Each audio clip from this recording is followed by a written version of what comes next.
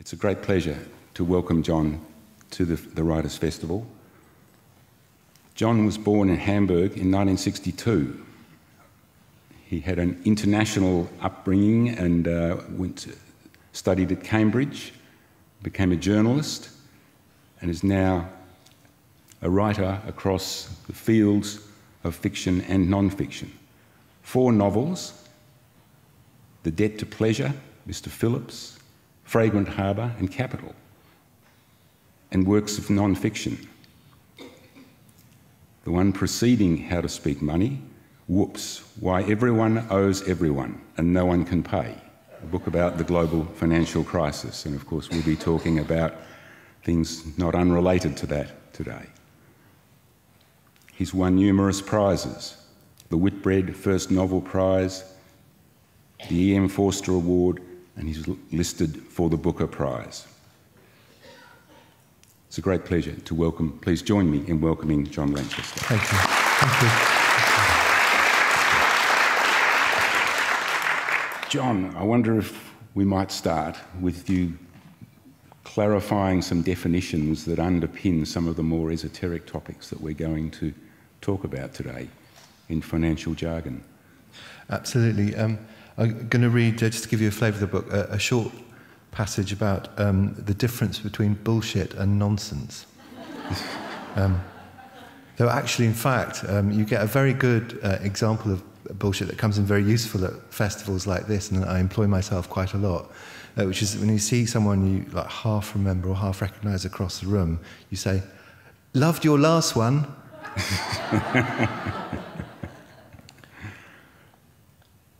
Bullshit and nonsense are different.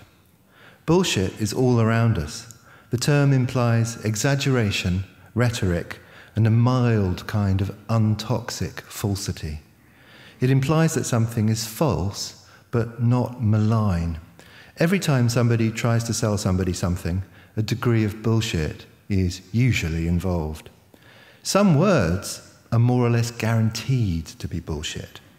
Executive, for instance, is, when used as an adjective, pure bullshit. Executive chef, executive apartments, executive decision. Exclusive is bullshit, not least because it's mostly used about places that are open to the public, like restaurants and hotels. But the damage done by bullshit is usually fairly mild, and it can even be, if not exactly benign, then so much part of the normal process of selling that it's just part of the dance. There's a big issue seller near where I live who holds out a copy with the line, "Last one." When he sells it, he waits for the customer to walk away, then reaches into his bag and pulls out another, "Last one." That is bullshit and relatively harmless. I say relatively rather than wholly harmless because once you've fallen for the line and then seen through it, it tends to diminish your trust in big issue sellers. My children saw him do it, and I think they'll never give to a big issue seller as long as they live. The hype cycle around new inventions involves a near ritualized early period of puffing, boosterism, and bullshit. As John Perry Barlow, songwriter for the Grateful Dead, once brilliantly put it, "Bullshit is the grease for the skids on which we ride into the future." I like that line because it's both an example of bullshit and a great explanation of it. There is an enormous amount of bullshit in the world of money. Nonsense is different. It's worse. It consists of things which are actively false, and at its worst, of things which are not just not true, but can't possibly be true. It's rarer than bullshit, but much more toxic. And it's the difference between someone exaggerating a bit because they're trying to sell you something, and someone who is consciously lying to you, or who is so far out of touch with reality that they don't know they're lying. Thank you. John, so much of the terminology in finance can be confused with either bullshit or nonsense. What makes it so complex, and what led you into the topics of seeking to clarify what these issues are? Well, I think you know, in defense of the language of money, it's often complicated because the things in it are complicated. The example I always use is of the thing that came up during the credit crunch of super synthetic CDSs made of synthetic CDSs made of CDOs based on RMBS, which, you know, is, if you don't I mean, it's totally baffling and excluding and bamboozling if you don't know what those things are. But actually, all those things are real things, and they're quite complicated things. And if you know what a super synthetic CDS is, it takes about 10 minutes to explain that, you know, it's a credit default swap made out of other credit default swaps which don't actually own the underlying thing that they're made out of. Which I know it sounds like something out of Harry Potter, but trust me, that's what it is. And, you know, the language is compressed because the things are often very, very complicated.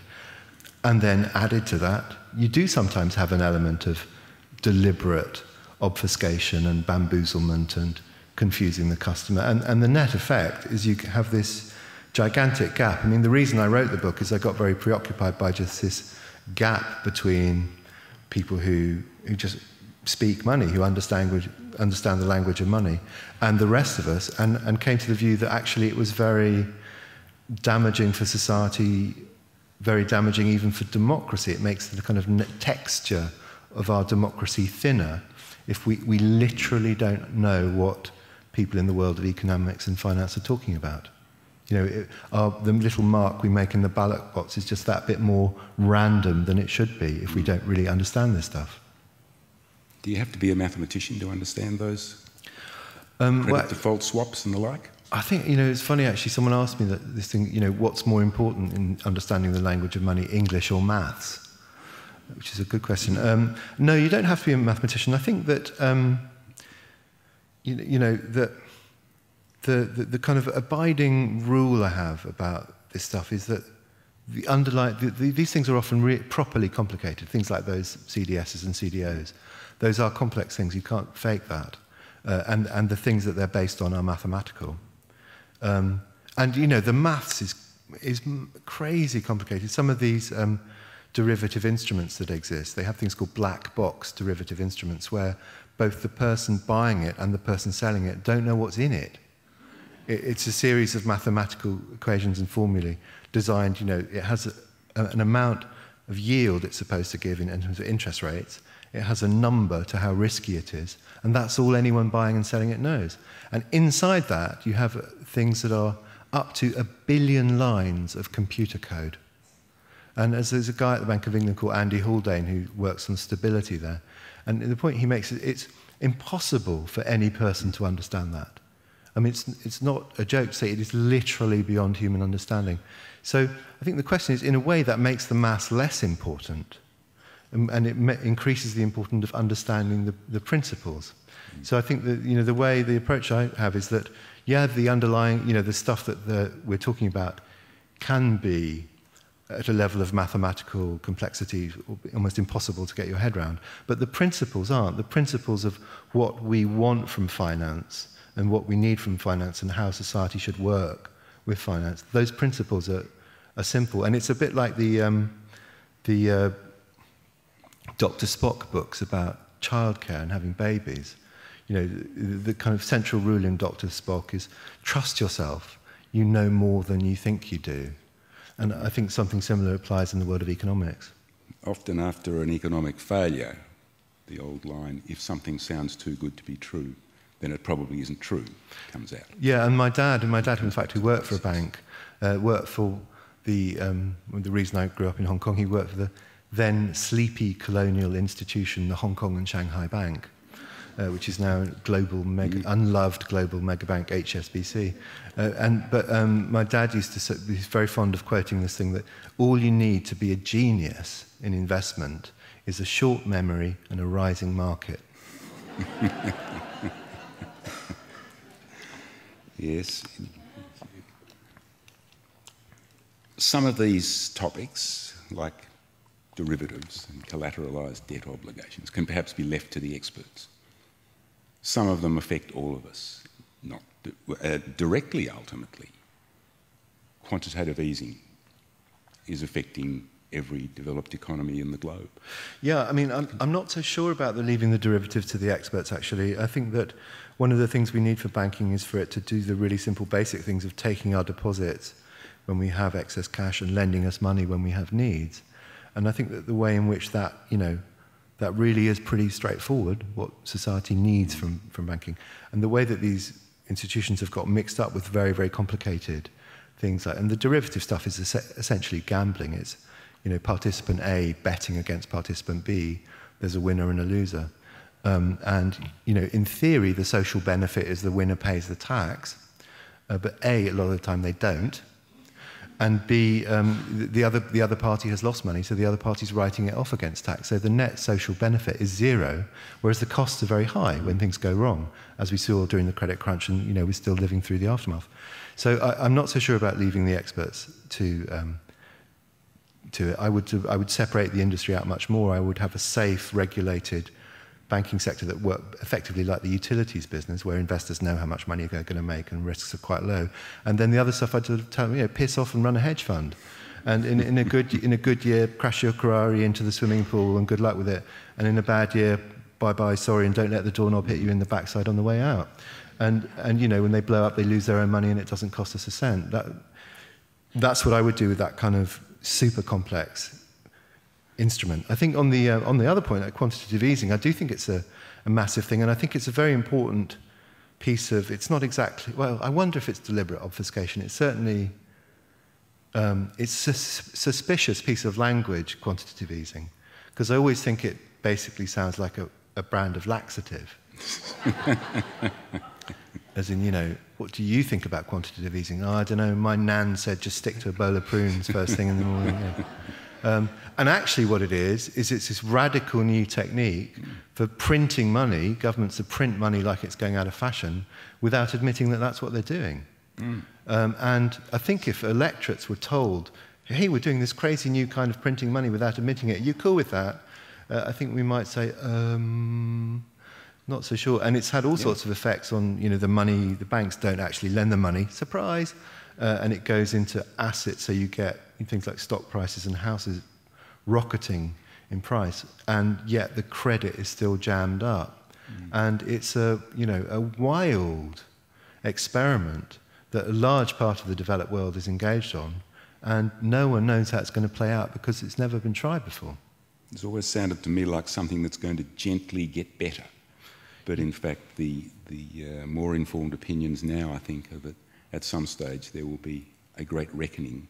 Well, and no one in charge seems to know what the reckoning will involve. Yeah, and you know, the image I use, I'm talking about it in the book, you can probably tell I'm half Irish, but it's like a peat fire. And peat fires are very dangerous because they build up underground. And you know, it's possible that QE is having some effect like that, that there's all these kind of distortions happening to basically what things cost, what things should be worth, that will suddenly erupt. But the truth is, and the kind of scary and alarming truth that keeps coming back in this subject, is that nobody knows.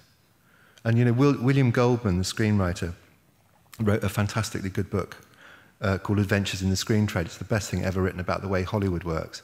And he sums up the whole of everything to do with a lifetime in Hollywood in the 3 words. He said, nobody knows anything. And, you know, okay, that's fine for Hollywood, but it's a bit alarming that it applies to the entire world of economics and finance.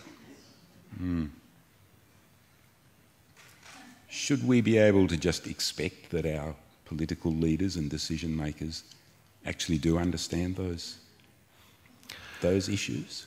Well, I don't know. I mean, I think that we've gone a long way out on a particular limb pretty much everywhere in the world in terms of deregulation and a kind of the same neoliberal model that's being applied everywhere. And I'm not sure that that was sold to electorates in a truthful way about the kind of consequent things like the rise in inequality that has ensued with dereg. And, you know, it's a really weird thing that it's been much studied that taking away rules on the international flow of capital, I've now forgotten the number, but the flow of capital in cross borders has increased by factors of thousands in the last decade.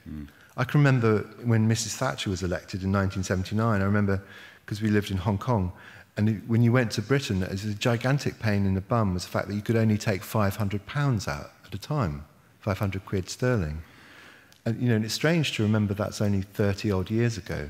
And now you have totally free movement of capital, and it's been much studied by academics trying to look for a benefit, trying to actually look for the benefit on the global financial system and to individual citizens. And no one's actually found it. The totally free flow of capital on an unprecedented scale across borders, as far as we can tell, doesn't actually bring ordinary people any benefits. And again, that's a thing I'm not sure our leaders have really explained to us, that we have, you know, one particular variant of many different possible variants of a capitalist system. And, you know, it's not clear that it's working to serve the ordinary citizen's purpose. Well, regardless of other matters of her politics, Mrs. Thatcher was probably the last political leader who took global finance back to the analogy of running a shop and explained that if the outgoings exceeded the incomings, then you were going to be in trouble. No one has entertained that concept since, that I'm aware of in politics. Yeah, but it's also about two-thirds wrong, because, you know, economies are not households. They're much more complex. You know, governments can print money, governments can create jobs, governments can run, you know, sustained deficits over long periods, and it's actually a misleading and in some ways potentially quite dangerous metaphor. And one of the things that's happening in the Eurozone at the moment is Chancellor Merkel is selling that to the Germans, you know, that we have to keep a balance, but you have to, what they call the black zero, which is a fantastically sinister sounding way of saying that, you know, there's no deficit, their earnings and their spending are in balance. But she hasn't explained to the electorate that, you know, the Eurozone is a more or less closed system. It trades mainly with itself. If Germany's running a surplus, someone's running a deficit. And, you know, sometimes you look at the German policy, it looks like they're saying, well, everyone should run a surplus. And that is like saying 2 + 2 should not equal 4. It is just not possible. If you're in credit, someone else is in debit. That's a law of maths. And the kind of household metaphor is very, very dangerous because it's immediately graspable and seductive, and in really, really crucial, dangerous ways, it's wrong. But somewhere in the correction of that, things have, perhaps the pendulum's gone a little far into neo-Keynesianism for long periods of time. I don't think that, actually. I mean, certainly, and it doesn't look like that in Europe now, where the problem is, you know, aging population, slowing economy, and, you know, a real risk of prices falling over time. And then we really are, you know, Europe isn't, you know, it feels like a comfortable, stable place in one respect, but, you know, we're also slightly peering over the edge of the abyss, and you see it in the rise of quite dangerous populist policies. And I think one of the things that might change attitudes in Germany, certainly around Mrs. Merkel, is that if the penny gradually drops, it's dropping pretty bloody slowly, but if it actually finally drops, to realising that one of the consequences would be the National Front winning the elections, which are coming in 2017. And that would be a hell of a punchline, to be, you know, so fiscally sensible, so cautious, so moderate, so pragmatic that you end up electing fascists in the country next door. I mean, that's quite a historical punchline. And I think one of the reasons you might see a change in European policy is just that everyone's terrified by the thought of, you know, I mean, the National Front really are a party of the extreme right, and they are, you know, not at very long odds to win in 2017, because all the parties of the centre are saying, you know, the euro will work, the euro will work, the euro will work, and the National Front are saying, actually, no, it won't. Inequality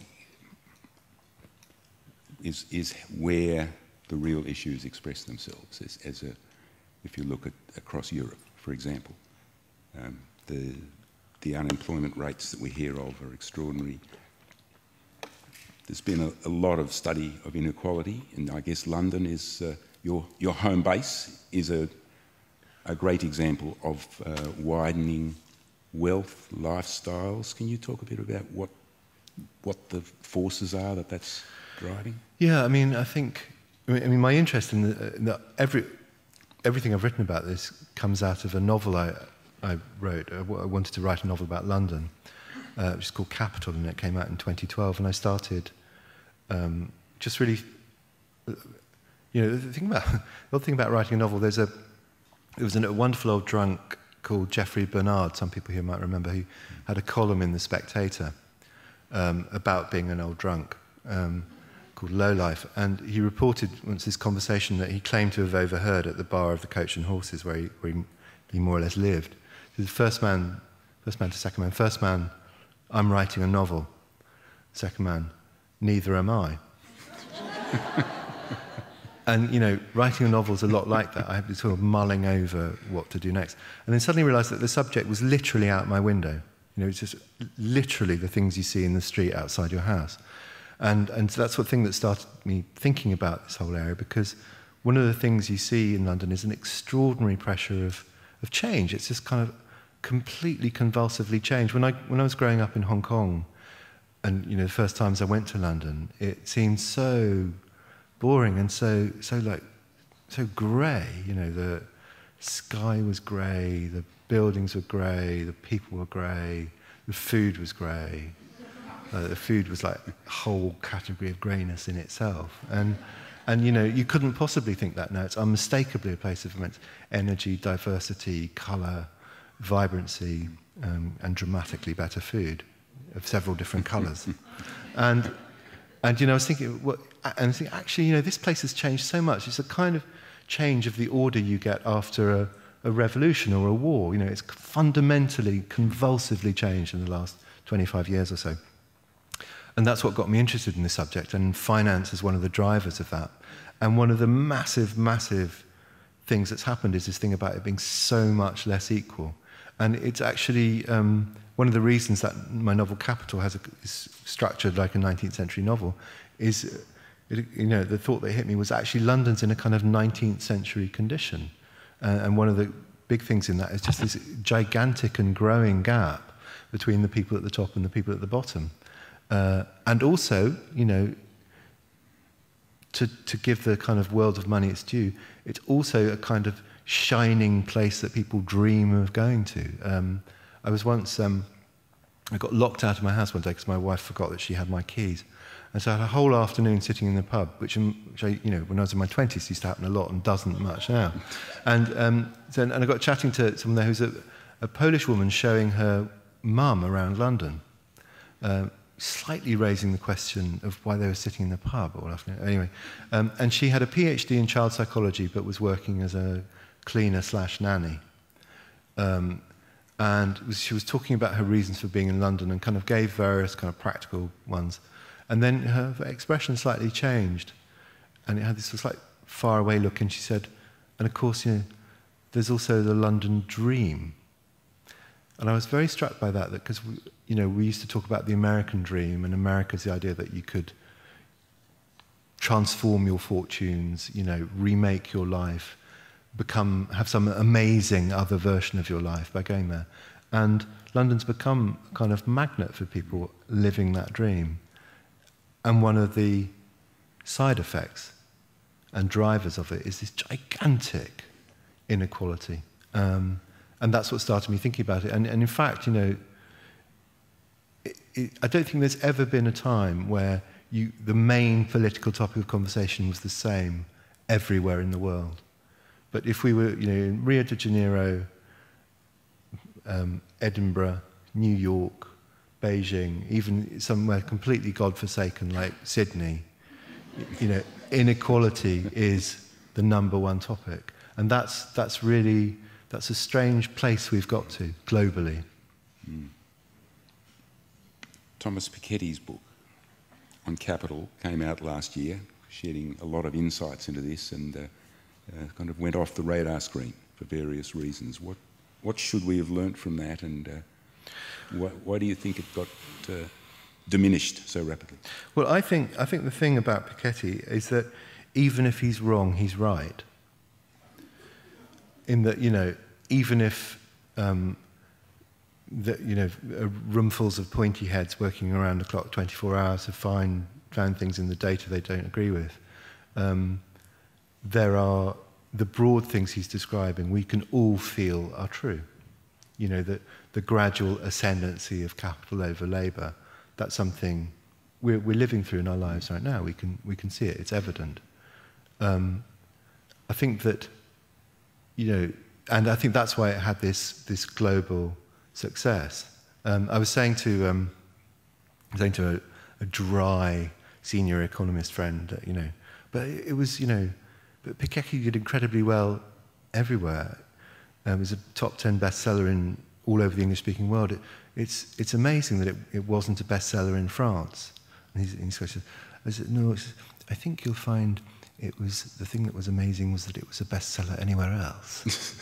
Which is, but, the reason it did so well is it did capture this moment and capture this thing everyone feel. And I know there's been a kind of backlash with people complaining that the data are fiddled about with and tweaked and all that. But two things I'd say. Firstly, people who are cheating on their data don't publish spreadsheets online which anyone can look up, which is what Piketty did. And secondly, that because he's using historical data on accumulation of capital and stuff like that, and you can't use that in untreated form. You have to make sure you're comparing like with like, and that's very difficult to do with historical data because that kind of data, historical economic data, it's a bit like potatoes. You have to cook it, and his data is slightly cooked, but it's only to make it function. And I think that book is going to stay part of the conversation for a long time because it's it just is this thing. As I say, we can all feel it. Who else is articulating the problem? And if they aren't, why is that? I think that one of the funny things about the GFC and the Great Recession has been the absence of a kind of coherent, articulate response from the left. I don't quite know why that happened. I think partly that, after the end of the Cold War, the left retreated inside the academy. I think that was part of it. I think partly that there was a sense that somehow one version of capitalism had won, and that the kind of developed, coherent responses weren't really there. I think, a scary thing. Whoops. A scary thing, obviously, apart from that moment of demonic possession, is that. There's a very good guy called Martin Wolf, who's a commentator in the Financial Times. He does the macroeconomic commentary. And he's really hardcore. He's the sort of person that central bankers quote and talk to and respect. And he's written a book called The Shifts and the Shocks, and it has a whole set of prescriptions about how to fix finance, how to make it work for the ordinary citizen, what to do. And the stuff in it is crazily radical. It's like changing the way that banks can keep re-lending the same money, which sounds like a nerdy thing. It's called fractional reserve banking. But changing that is like massively sort of Che Guevara radical. And Martin Wolf is so much not that person. He wears a kind of 9-piece suit. And he kind of invented Davos, and he has breakfast, lunch, and dinner with central bankers every day.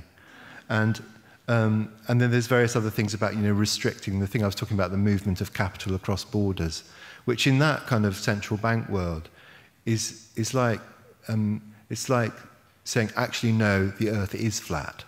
It's so out there. And he's such an insider. And I was saying to him, on a panel, actually, I said, but, these are crazy radical ideas, Martin. As you know perfectly well, none of this is going to happen unless there's another crash or crisis. And he said, yeah, I know. I'm writing a series of policy prescriptions for after the crash. And I must have said, whoa, that's really an alarming and disconcerting thing. And another man, a man called John Kay, who's a very, very brilliant economist and commentator, also in the Financial Times, and he's writing a book about what the financial industry would be like if it was serving society, if you kind of got rid of the whole thing and started from scratch. And, you know, it's bizarre and disturbing that that's a funny idea, you know, that, again, you know, you're in flat earth territory. And I said to him, but John, you know, you are talking about an amazing counterfactual there. it's, you know, it's like a wildly radical alternative. And he said, yeah, I know, I'm writing a set of prescriptions for after the next crash. And so I fear and suspect that what we're going to happen is all the stuff that we ought to have done globally, systemically, in 2009, you know, we're going to do after the next time things blow up, linked to the euro, linked to the China, or linked to whatever unforeseen thing it is. That, you know, that there's a saying that a crisis is a terrible thing to waste. But we did waste the last one, so we're going to have to do it next time. Nouriel Roubini, I think, he was probably one of the few who was pointing to the last one and doesn't seem to think that the issues have gone away. No, well, the issues haven't gone away, and in a weird way, you know, again, the thing that people just feel in themselves is true, I think, that, and a lot of people feel it's still 2008. You know, that's a very strong feeling in Britain and the United States and Europe. I don't know if it's as true here, that people just feel that we're like flies trapped in amber, and that moment we haven't really moved on from that. And, you know, the thing is that the systemic and structural things, they're all still the way they were. You know, and some of the problems, you know, too big to fail, are worse. You know, there's a curious sense of, you know, we're stuck there. And actually, funny enough, I'm not pessimistic, because it just means, you know, okay, we didn't fix it last time, we'll have to fix it next time. There is that dichotomy, certainly in Australia. There's, particularly at political level, the desire to be seeing everything coming back to some sort of normal, and any trend in that direction suggesting that will take us back to that state. Whereas if you talk privately to bankers and fund managers and so on, they see quite a rocky road. Yeah, I agree. And, you know, the people who know a lot more than I do about it all say that. I mean, it's an odd thing, though. It's a weird thing we have in our societies that, actually, this is a point that John Kay made to me, and I've been thinking about it ever since, that actually politicians have no incentive for avoiding these crises. And he was quoting the thing in Joseph Conrad's novel Typhoon, that the captain just sails straight through the middle of the typhoon, and they all think they're going to die, and then they eventually get there. And the narrator then goes to him after they're arriving. He says, "Why did you do that? I mean, why did you sail right through the middle?" And the captain just says, "Because if I'd gone round, I would have been 2 days late." And it's a really profound and interesting thing, that, because, you know, and all he would have got was told off for being late. He wouldn't have got any credit for the thing he'd avoided. And I think the thing about politicians is that the way the system is set up, they don't get credit for avoiding these crises. There's actually very few downsides to a politician for living through an obvious external shock. An external systemic financial shock doesn't, you know, there's no benefit for them for kind of seeing it off from happening in advance. And that's a really strange quirk about democratic politics.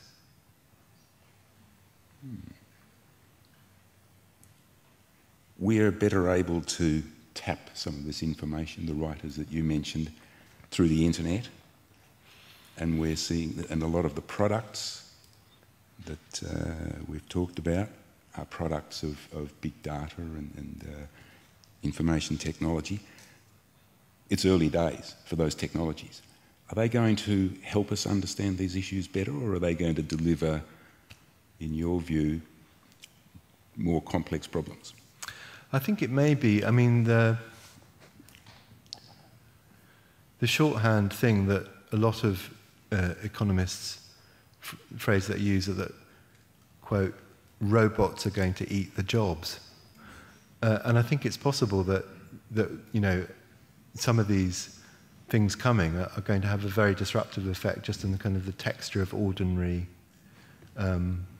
life. You know, a very good writer who's at this festival is Tom Rachman, whose books I recommend, his novels I recommend. Tom used to work for AP, the Associated Press, and I was looking at a thing just the other day a piece written by AP that was written by a robot. I mean, it's not. I mean, I know that's a joke that's been around for a long time. It sounds like it was written by a robot or a computer, or by E.L. James. But this was actually literally written by an algorithm that just takes the raw data coming out in the financial report and turns it into sentences. And I think that kind of disruption, and you see it in things like specialist legal software, which I've seen up close at hand, that does a far better job of scanning and parsing documents and looking for patterns in the data than a roomful of researchers, working overtime for months, because you can scan millions of documents in short order, and the software does all the detecting of patterns. So I think that the kind of the big data and the impact of information technology is probably going to lead further down the direction of, capital winning out ahead over labour. I mean, just as a thought experiment, imagine Google's driverless car, bang, arrives tomorrow, which it won't, by the way, because it can't overtake, for one thing, and it can't merge with traffic. It's driven a million plus miles around Palo Alto, where Google is based, and has only had 2 accidents, both of which, once when it was rammed from behind and once when the human driver crashed it. But Palo Alto is very grid-like, so it's a long way away from actual. But a thought experiment, it lands tomorrow. And the main effect of that would be huge amounts of jobs just vanishing. Every job involving driving in the whole world would have gone overnight. And anyone whose job is like half or 2/3 driving, and the other stuff, things they're paid for, like loading and unloading, filling out paperwork, inventory, blah, blah, blah. The half involving driving is just, the value of that has just gone to 0. And obviously employers aren't going to pay the same for the other half they're paying for the whole job. And all of that money would be going to Google instead of to all those other agents and human drivers. So I think, and obviously that's not going to happen, but just as a sort of way of thinking about that trend, I think that it's possibly one that will just reinforce, that thing that often happens, that the future is very like the present, only more so. We have in Western Australia an interesting example close to that technology, where the 300-tonne trucks that go around our mines, which are some of the biggest mines in the world, in the case of 2 groups of those, are driven by a bunch of computers on one floor of each of 2 buildings. Blimey. In Perth. Wow, didn't know that. They're doing the trucks. The trucks are good. They're not yet onto the loaders, but watch this space. It's really interesting. And the trains, the technology is all there for the trains, but there's a lot of other issues there. Well, and when you see footage of things like that, which I will look at that. It's really interesting. But there's things like Amazon have robots made by a company called Kiva. They bought Kiva, and so some of their warehouses, though they're not called that, they're called fulfillment centres. That's really good, isn't it? So in the fulfillment centres where they put the things in packages and send them off, I mean, there are humans there, but most of the work is done by robots. And you look at the footage, and they move very slowly, inexorably, always on right angles, and they pick up they can carry 700 pounds. They can lift 700 pounds of shelves in once and move them along. And one of the things you think looking at it is that work will never be done by humans again. That labour has just gone. And I think, as I say, that when you think about what that implies in terms of the balance between what our labour is worth and the power going to capital, I think we are kind of moving in the direction of Piketty world. It's a good time to go to questions. Can we get the lights so that we can see, and the microphones? And I think we have a question over here to start. I was wondering, is there ever going to come a time when in the language of economics, they really do bring the language of economics into the real world, the real world that we live in, the biological world we live in, where there are absolute limitations. There are things like natural services that come from clean air, clean water, and all those things. And there is things like the precautionary principle that we don't understand how these very large and complex systems all work together. And I've been reading quite a lot about the coming famine and the food crisis we're facing, and where you have food being speculated on the stock exchange, which caused the last major food crisis in 2008 when they were speculating on the major grains. It wasn't necessarily the failure of the crops, but it was the speculation that drove underneath the great food shortages that caused problems in Asia and in Latin America and other places, and probably drove a lot of the problems that there are in the Middle East at the moment. So is there ever going to be a time when we can bring these two languages together so that you have a real understanding of what we have, what resources we have, and what we need to do? I hope so. I mean, I think that one of the wrong turns in economics really is to do with not treating it as a toolkit, you know, that it has this sort of intellectual ambition towards building perfect models, and as a field doesn't spend enough time looking at precise ways in which it can actually help, because economics can be very helpful at studying patterns of behaviour and patterns of things that happen in the world. But you know, it's a weirdly deep impulse in the field to sort of turn the back on the world and turn towards largely mathematical models. Just before coming out, I was at a talk at the London School of Economics, and this bloke was, most of it was over my head. It was all about trade and stuff. And it was about trade between countries, and he built this model. And insurance, that's right, about trade and insurance and risk. And so it's all about things that actually happen, trade and insurance between. And questions come. I was clinging to life by a thread, I have to admit, by the time we got to questions. He sticks up his hand and asks about, you know, country trade, some specific thing. And the guy said, oh, well, that's interesting, but that's a real-world implementation, and I haven't actually built the model to analyse that. Which is like saying, hey, world. Yeah, and I do think that's, I think that economics would have all sorts of useful things to say about, and there are people who study resource scarcity and things like that, but you know, there is this odd, to an outsider, which is totally what I am in the field, it's strange how deep the impulse goes to a kind of preference towards modelling as opposed to, you know, study of the real. Okay, question here. Two quick observations and a question that connects with it. I mean, your point about the robots, we both know exactly the same could have been said about threshing machines or any other technological advance. So I just wanted to put it to you that we're at a moment in time, and I broadly agree with you that it's an unusual one, but it's not a completely unique one. The second one is that your point about Amazon, probably a significant number of the people in this room are members of superannuation funds that probably own Amazon. And we have never been at a time in human history when so many members of what used to be fashionably called the proletariat are participants in the capital system.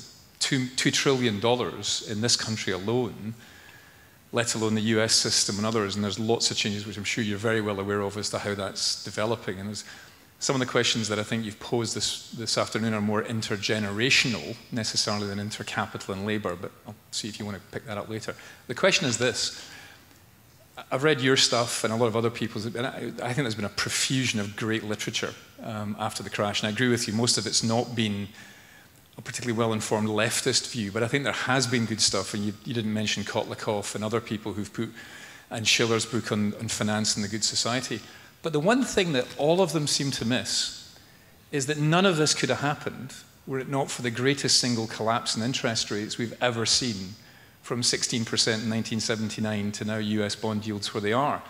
And that the point about the Greece metaphor is even better perhaps than you thought, that absent that, and it is now absent that, because we can't have that collapse again, that actually the thing is much more self-correcting than perhaps I think even Martin Wolf might suggest. So I just wanted to ask you about where you thought the interest rate reduction played a part in the dramas, the 30-year interest rate reduction in the dramas of the last few years. Oh yeah, no question. And and it's obviously, you know, with things like QE, you have interest rates effectively going down to zero and then, you know, into negative territory. And I think it's a huge part of the story, and it's part of the quest for making up crazy, risky new devices. It's just to sort of desperate hunt for yield to replace the interest rates that we used to have. I mean, on the other points, I'd certainly have mentioned Kolokov if I'd read him. But on the thing about the threshing machine, I mean, yeah, the data's very, 1810 US agriculture is 90% of the workforce. 2010 it's 2%. And, there wasn't cataclysmic unemployment, there were hiccups, but, basically the labour went elsewhere. The thing about the robots is the speed with which it could happen. And the paper, Carl Benedict and Frey, they're called two economists who studied it, and they put the percentage of jobs at risk in the next 2 decades as 47% of the US economy. Now, the thing is, we could manage that fine over a century or so. We've done it plenty of times before. We've done it, broadly speaking, with every technology that ever came in, and Keynes talks once about technological unemployment and how it's never really happened. People invent a thing and the jobs go poof. But the thing that I think is different about the robots, and that plays into this thing about capital and labour, which is also intergenerational, is the speed. That's the thing. The new thing, I think, is the speed with which it could happen. Yes. Two possibly slightly banal questions from an absolute layperson like myself. First one, what do you see as the take-home message from The Wolf of Wall Street? And secondly, and I'm not sure how well you know the Australian situation, but there are people who are talking about a massive real estate bubble in Australia being fueled by lack of regulation of foreign investment and speculation in the local domestic market. Would there be a case for better regulation of that speculation in the real estate market? I'm afraid I don't know enough about the detail of that, because I don't know where the capital is coming from. Because you do have controls, don't you, on foreign capital coming into. Don't you have to buy new? Okay, yeah, he's making it so Jessica. I'm afraid I don't know enough about that to comment on the Wolf of Wall Street. I went through an odd thing about that film. I started wanting it to be something other than it was, and suddenly realised it's a comedy. And in fact, I really like it. I've seen it a couple of times, but it is purely a comedy. And he's very interested in the kind of comedy of excess, and that's what that movie, I think, is mainly about. And in terms of the lessons for the world of finance from it, the main one, which is actually the most important one in terms of how that, he's a very small player, Jordan Belfort, but in terms of how that world works, that movie is completely about the single most important thing, which is don't get caught. That's where he went wrong. I know you're not an Australian, but I wonder if you could comment, with your knowledge of economics and finance and politics, whether you could comment on the strange fact that Australia, since Federation 1900, has had roughly twice as many years of Conservative government than it has had of Labor government. It's roughly 80 years to 40 years, and yet there are a lot of things in Australia people tell me are unfair and need to be addressed, the sort of things that perhaps one might think Labor would do, but Labor is not in power anywhere near as long as, or hasn't been in power anywhere near as long as the Conservatives. Could you comment on that? Sorry, I didn't know that, actually. I didn't know that the imbalance was quite so profound as that. The odd thing is that it's the same in the UK. The Conservative Party were in power for more of the 20th century in the UK than the Communists were in Russia in the 20th century. In party, So I don't know. And it's a strange thing in Australia where there is quite a strong, egalitarian and democratic instinct. So I don't know the answer to that. The one thing I would say about the current situation is that I'm actually a massive Tony Abbott fan. Not as a politician, because he's like a major national embarrassment. You all know that, right? I just wanted to check. Like worse than Iggy Azalea. That bad. But I'm a massive fan of him as a boxer. Because when I was a student at Oxford in 1982, a friend completely at random said, "Do you want to go and see the varsity match?" Which is Oxford v Cambridge, and it's like the big thing in all the sports. I was at Oxford, by the way. That was a vicious slur at the start, not Cambridge. Sorry. So I'd never been to a boxing match in my life and went to this thing. And it was in the Oxford Town Hall, and it was unexpectedly really great. Very exciting. All the fights decided on points, no knockouts. And it was 4-all, and it came down to the last fight. And the Cambridge bloke came out, and he was like what an SS recruitment poster would have looked like if the Nazis had won the war. Like he was 7'6", and blonde and chiselled, you know, looked like he was made out of marble. And then the Oxford bloke came out, and he was this sort of short, hairy, dark-haired Australian. And the only thing I remember was interested something and the Royal Australian Navy. And he was very obviously going to lose badly, because the other guy had a reach that was sort of 3 feet longer, and he was and the Cambridge bloke was like this, sort of stretching, and just nothing like this. I thought, oh shit, we're going to lose 5-4 in the last fight. So they came out, touch gloves, and as I say, all these fights were won on points, you know, kind of, because they're all actually students, you know, just doing biff, biff. And then the heavyweight fight, and the ref rings the bell, and the Oxford, the hairy Australian bloke, just literally sprinted across the ring, and he went bang down like that. And there must have been about 800 people who were all to their feet. It was absolutely amazing. Also, in a weird way, very, very funny. And that was Tony Abbott. So, as a Prime Minister, he's, let's face it, an unqualified disaster, but he's got a hell of a right cross. Maybe he should have delivered on his threat to Mr. Putin. and I'm told he uses boxing metaphors, and they're not metaphors. There and then here. Okay. In the borrowing and lending chain that we use through the banks, who's at the end of it? Is it the World Bank? That's one question. And secondly, why don't we lend our superannuation money to Treasury rather than to banks? Well, I mean, because you get such lousy yield is the answer to the second one. I mean, you've got this astonishing thing in Europe. The yields on those things are negative. You pay much. If you want to give the German government money for 10 years, you pay them for the privilege. They don't pay you. Raising the then very obvious question, why aren't they, building more infrastructure? Because German infrastructure is in a terrible state.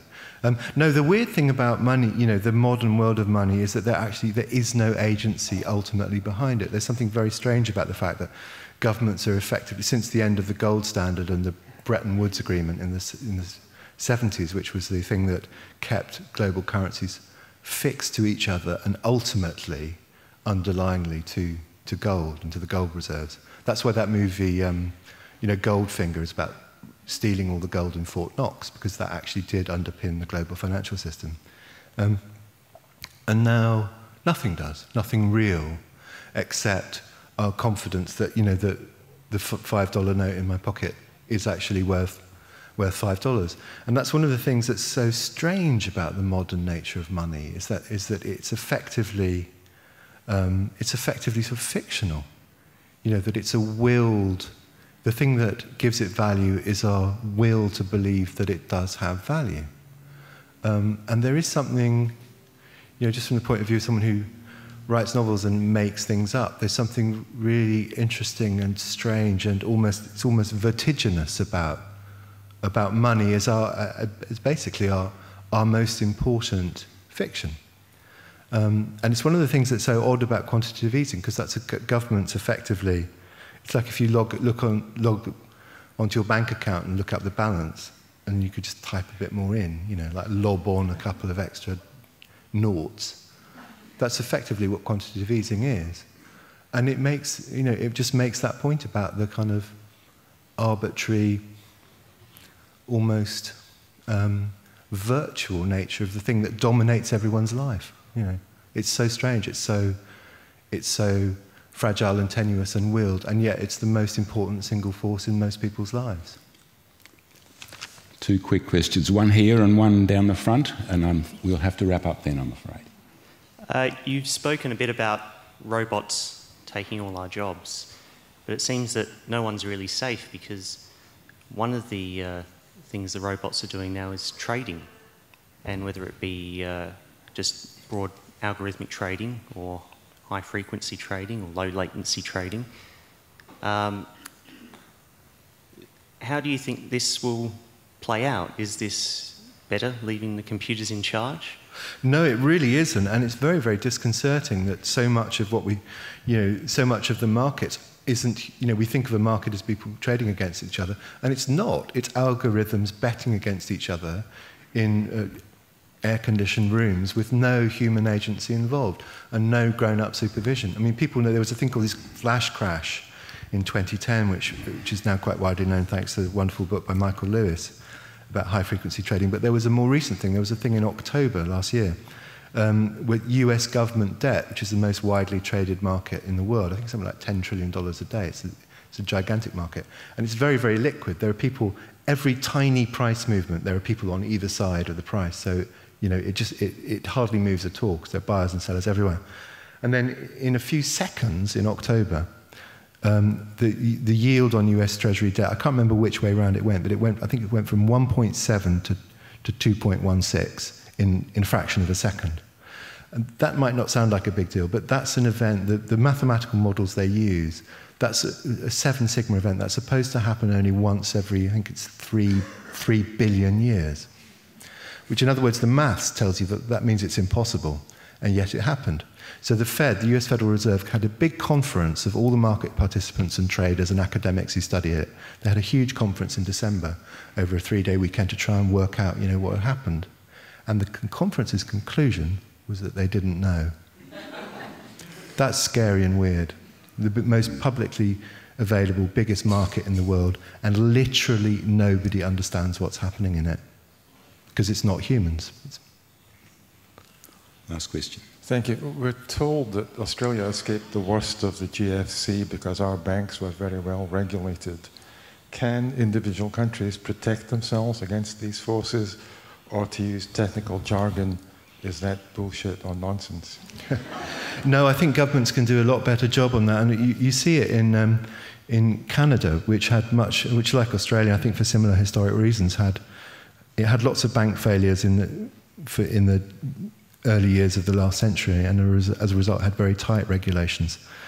So since the